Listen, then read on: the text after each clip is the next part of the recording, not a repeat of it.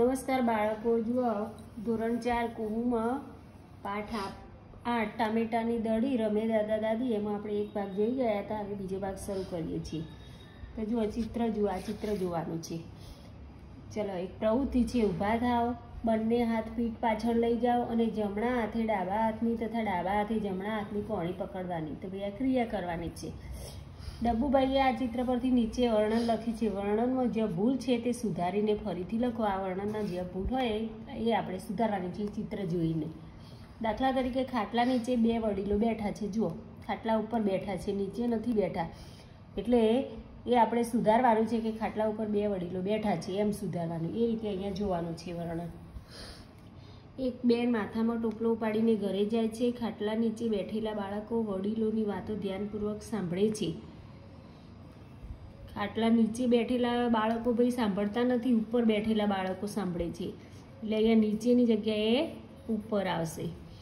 ચલો આગળ. ગાયના મોઢા આગળ પોદળો પડ્યો છે, તો આગળ નથી પડ્યો, પાછળ પડ્યો છે. 3 છોકરા લખોટી રમે છે. તો હા ભાઈ રમે છે. એક છોકરી પણ લખોટી રમવા માટે છોકરાઓની પાછળ આવી રહી છે. તો પાછળની નજીક આવી રહી છે. છોકરાઓની પાછળ ગાય બાંધેલી છે. તો ભાઈ પાછળ આગળ ગાય બાંધેલી છે, તો આગળ ચેકવાનું છે અને પાછળ બાંધેલી છે, પાછળ લખવાનું છે. તેથી છોકરાઓને બીક લાગતી નથી. કૂકડો નીચે જોઈ રહ્યો છે. તો આ કૂકડો ભાઈ નીચે નથી જોઈ રહ્યો, સામે જોઈ રહ્યો છે. તો નીચેની જગ્યાએ સામે લખવાનું. જ્યારે મરઘી વચ્ચે જોઈને ચણચણે છે. તો મરઘી વચ્ચે જોઈને ચણચણી રહી છે. નીરકુંડ ઉપરથી ગાય ખાણ ખાય છે. તો ભાઈ ગાય ખાણ અંદરથી ખાય છે, ઉપરથી નહીં. નીરકુંડની વચ્ચે 3 ઈંટ મૂકેલી છે. તો વચ્ચે નહીં, નીચે મૂકેલી છે, નજીક. ખાટલા વચ્ચે બેઠેલા છોકરા વિચાર કરે છે.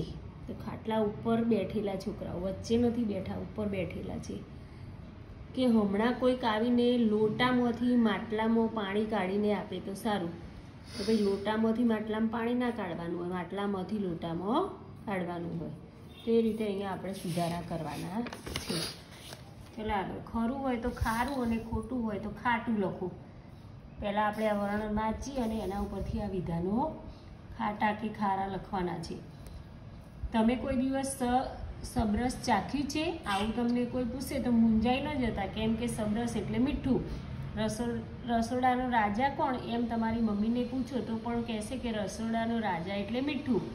એ કેવી રીતે પાકે છે તે જાણો છો? તે માટે દરિયા કિનારે જમીન પર ક્યારીઓ પાટા બનાવી દેવામાં આવે છે. તેમાં દરિયાનું પાણી ભરી દેવામાં આવે છે. ક્યારીઓમાં ભરેલા સમુદ્રના પાણીને તડકામાં સૂકવવામાં આવે છે. આમ કરવાથી પાણીનું બાષ્પીભવન થઈ જાય છે, એટલે કે પાણી વરાળ બની ઉડી જાય છે અને ક્યારીઓમાંથી પાણી ઉડી ગયા બાદ માત્ર મીઠું વધે છે. તેના નાના નાના ઢગલા બનાવવામાં આવે છે. મીઠું પકાવવાની આ ક્યારીઓને અગર કહે છે અને મીઠું પકાવનારને અગરિયા. મીઠાને નમક, સબરસ, લવણ અથવા લૂણ પણ કહેવામાં આવે છે. કચ્છ બાજુ આપણે પ્રવાસ માટે નીકળીએ તો કચ્છ પ્રદેશમાં પ્રવેશતા જ કચ્છની બારી ગણાતા સુરજબારી પંથકથી જ તમને મીઠાની ખેતી કરતા અગરિયાઓને મળવાનો લાવો મળી શકે. દક્ષિણ ગુજરાતના દાડી અને ધરાસણા તો મીઠા માટે જગ પ્રસિદ્ધ છે. હવે આ વર્ણન વાંચીએ, એના ઉપરથી આપણે વિધાનો ખારા છે કે ખાટા, એટલે કે સાચું હોય તો ખારું અને ખોટું હોય તો ખાટું લખવાનું છે.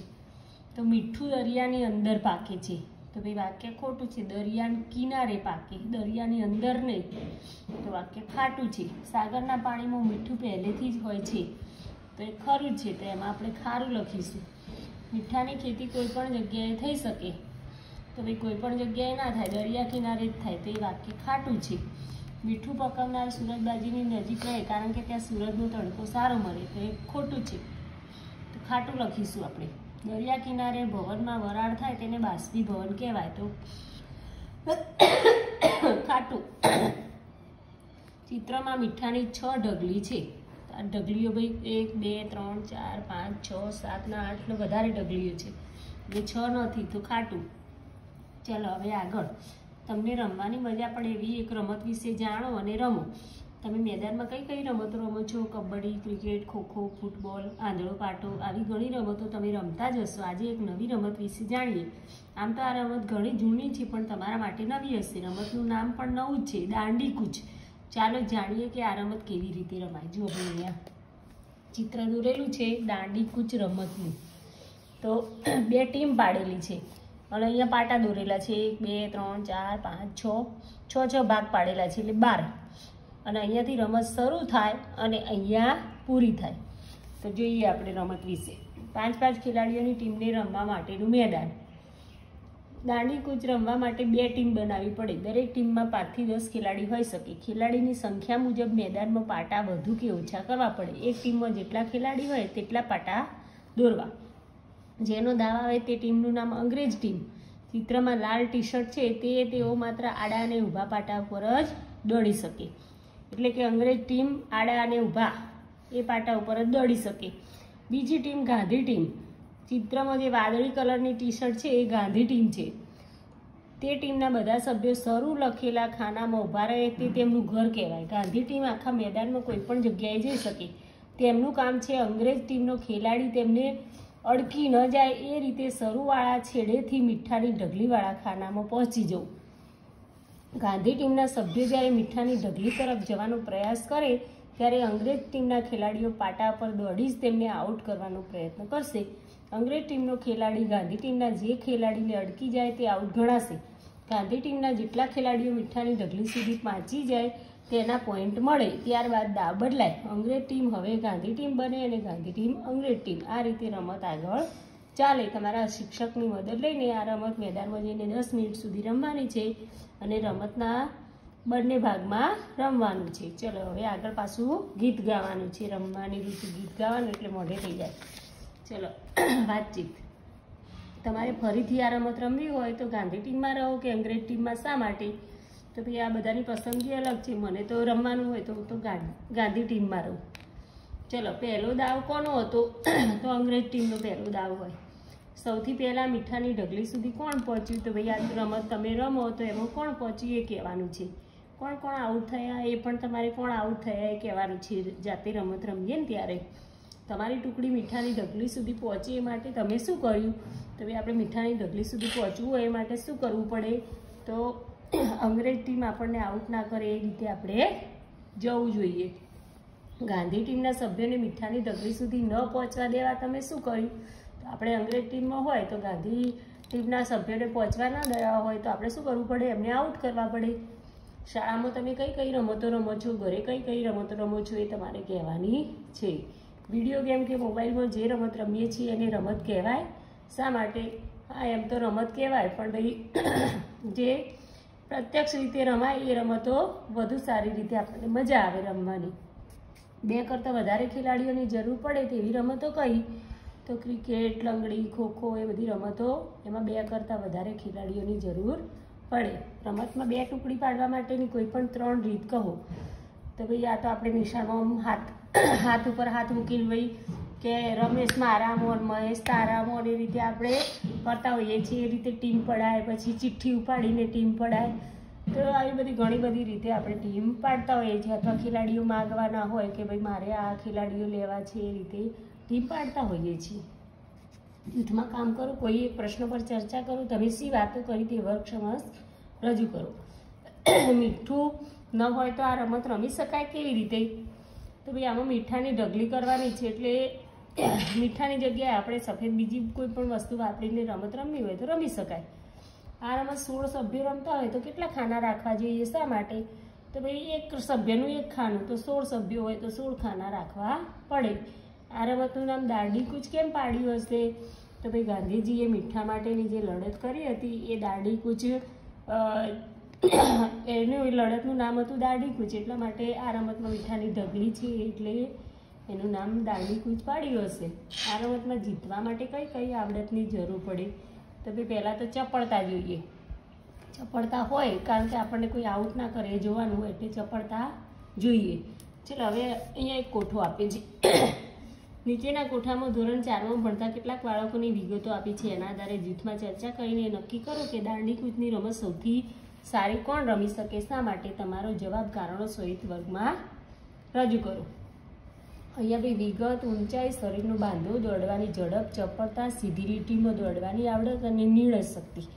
અને બાળકોના નામ આપ્યા છે. નિવાનભાઈ, તો એમની ઊંચાઈ વધુ છે, શરીરનું બાંધવું મધ્યમ છે, દોડવાની ઝડપ મધ્યમ છે, ચપળતા વધુ છે, સીધી લીટીમાં દોડવાની આવડત સારી છે, નિર્ણય શક્તિ મધ્યમ છે. તો ભાઈ એમની દોડવાની ઝડપ મધ્યમ છે એટલે માપની છે, અને ચપળતા વધુ છે. તો ભાઈ ચપળતા દાંડી કૂચમાં કામ આવે એટલે એ રમત એ રમી શકે.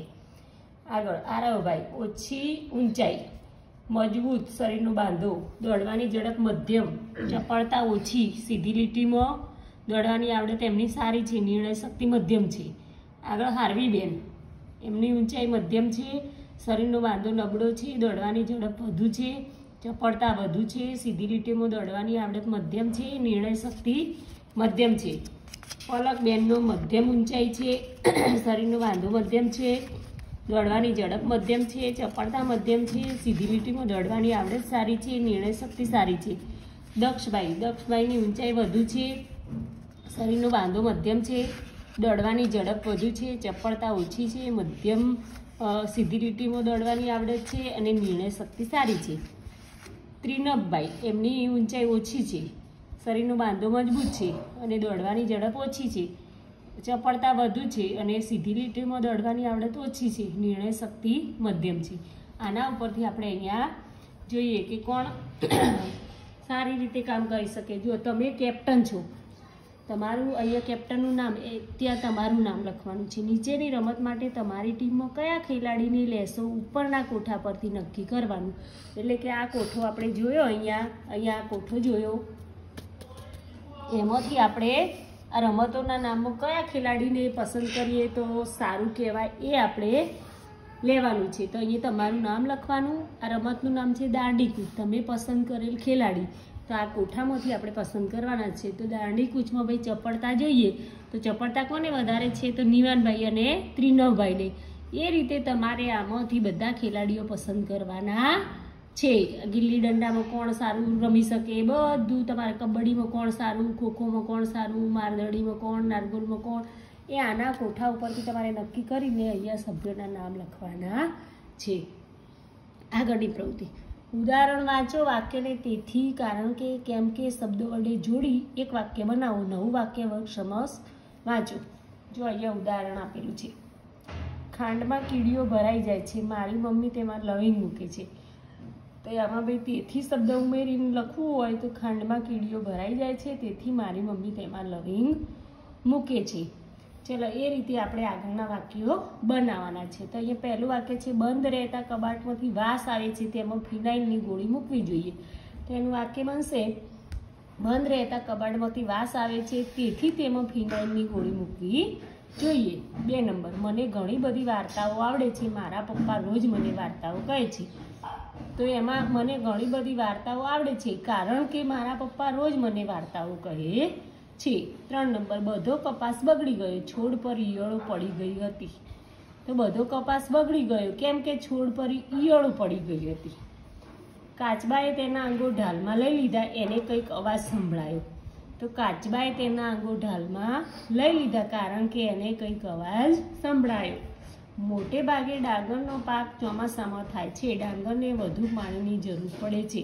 તો મોટે ભાગે ડાંગરનો પાક ચોમાસામાં થાય છે કારણ કે ડાંગરને વધુ પાણીની જરૂર પડે છે. એટલે કારણ કે, કેમ કે, તેથી શબ્દ ઉમેરીને આપણે વાક્ય ફરીથી લખીએ. ચલો આગળની પ્રવૃત્તિ છે, પદ્માસનમાં બેસો. 5 વાર ઊંડા શ્વાસ લો. ઉદાહરણ મુજબ શબ્દોને ગોઠવી વાક્ય બનાવો. તો બને છે પૌષ્ટિક આહાર, દૂધ છે તે મજબૂત પીવાથી કેમ કે હાડકાં. તો ભાઈ આને સરખું ગોઠવવું હોય તો દૂધ પૌષ્ટિક આહાર છે કેમ કે તે પીવાથી હાડકાં મજબૂત બને છે. તો એ રીતે અહીંયા આપણે વાક્યો સરખા ગોઠવવાના છે. તો પહેલા નંબરે 3 રંગો છે કહેવામાં આવે છે, તેથી તેને તિરંગો, તેથી આપણા રાષ્ટ્રધ્વજનો. તેને આપણે સરખી રીતે ગોઠવવું હોય તો આપણા રાષ્ટ્રધ્વજમાં 3 રંગો છે, તેથી તેને ત્રિરંગો કહેવામાં આવે છે.